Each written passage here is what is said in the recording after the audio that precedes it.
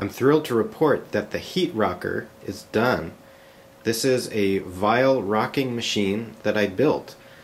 It has the ability to rock vials through a rotation of 90 degrees back and forth, and it can do it heated.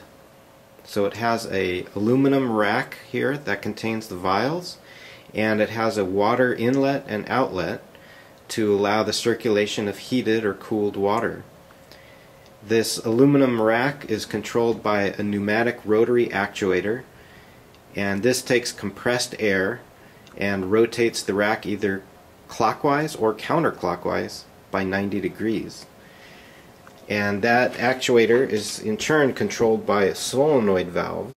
There's two solenoid valves here hooked up to a controller which has a basic stamp microcontroller and the ability to turn on and off these solenoid valves at the right times. So this whole device is hooked up to compressed air, 12 volt DC source, and circulating water, and that is it. To get started, we take a partially filled vial and put it in one of the open positions. Now what's going to happen when it rotates is when this goes 90 degrees, the surface area increases, and when it rotates back it decreases, and that's the basis for forming our nanosheets. So we put it in an open slot. We can add an airtight seal over the top, and this seal has an opening here which allows us to flow nitrogen or oxygen above the atmosphere of the open vials to allow us to do special chemistries. And there's a temperature digital readout here. We can read the temperature of the block at any given time. At the moment it's 47 degrees in here, so my workshop is not heated.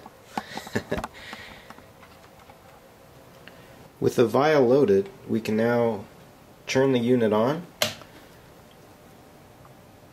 and it will go through its initialization routine, and then all the user has to do here is simply enter the wait time and the number of rocks.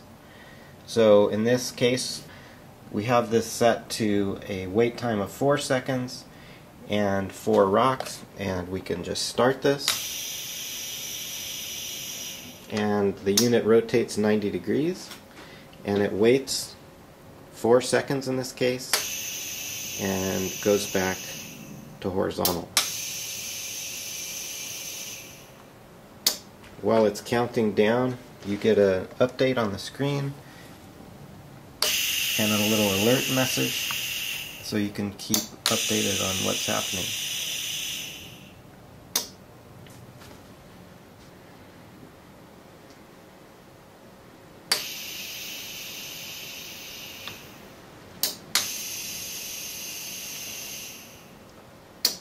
And that's pretty much how it works. I'm really curious to see what kind of stuff we can do with this, and I think this is ready to deploy in the lab.